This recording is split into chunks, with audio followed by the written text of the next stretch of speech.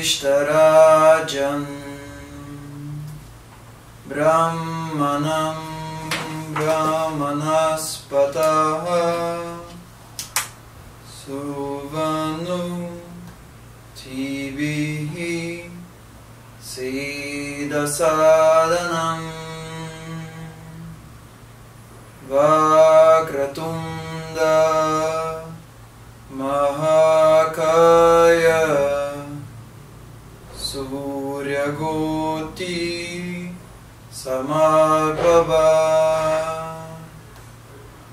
Siddhi Buddhi Shakti Sahitam Shrimam Mahaganadipataye Namo Namaha Nirvignan Kuru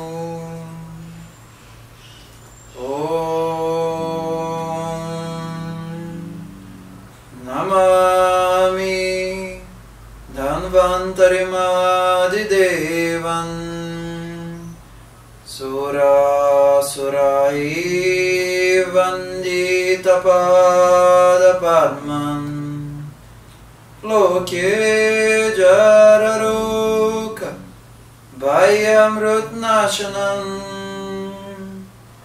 Dataramishan Vividarshadinam Dataramishan Vividarshadinam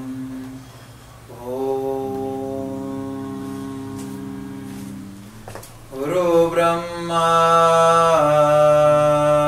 Guru Vishnu Guru Devo Maheshwaraha Gurum Sakshat Param Brahma Tasmai Shri Gurave Namaha Om Shanti Shanti Shanti.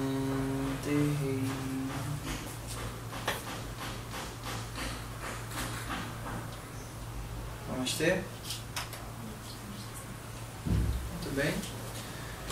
Esses mantras que a gente cantou, o primeiro foi para Ganesha, o segundo foi para Dhanvantari, o terceiro foi para Guru.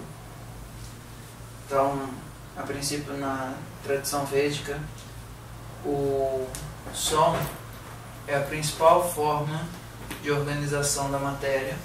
Todas as formas derivam do som e a maneira mais simples de você organizar a vida é organizar o som.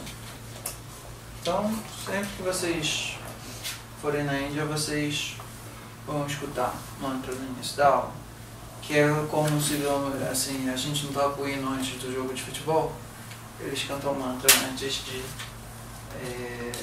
começar a aula.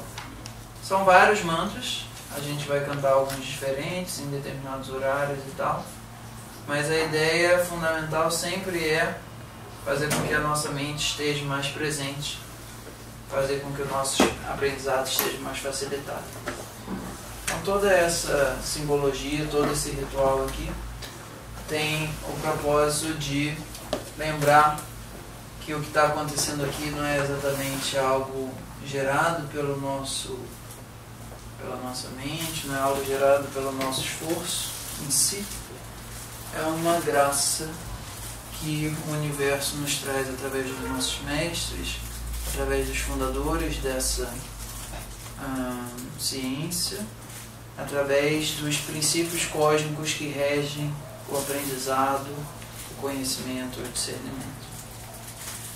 Mas eu faço isso, um, porque hoje em dia eu gosto, e dois, porque eu acho que é interessante as pessoas terem algum grau de vivência. Eu me lembro a primeira vez que eu fiz um curso com o Guia, foi a primeira vez que eu vi um cara cantando mantra assim no início da aula. Eu achei que era muito esquisito, pra não dizer tosco. Mas depois de um tempo eu fui entendendo qual era a importância disso e fui vendo qual era o resultado disso. A ponto de hoje em dia botar um negocinho vermelho na testa.